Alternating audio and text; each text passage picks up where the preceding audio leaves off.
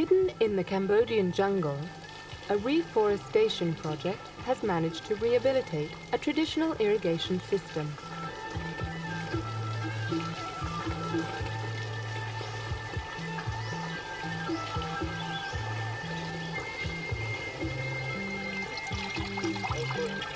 But for most rural households in Cambodia, the availability of water is always a problem.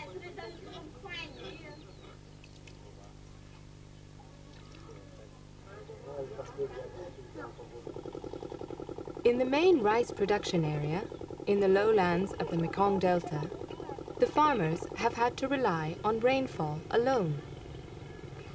Their annual rice crop is often jeopardized by erratic rainfall or spells of drought. Thanks to FAO's TeleFood campaign, a variety of irrigation systems are being introduced, including the installation of tube wells. Motor pumps have been given on interest-free credit to small farmer groups.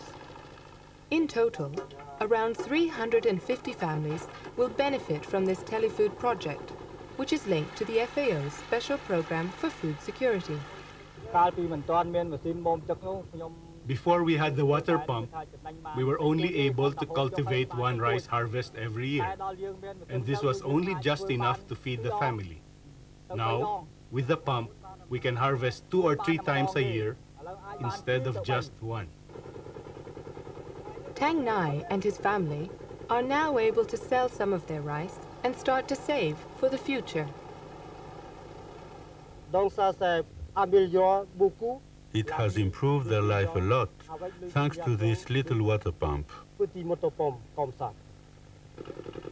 Every dollar donated to TeleFood goes directly to projects like these in Cambodia, which really do improve the lives of the families.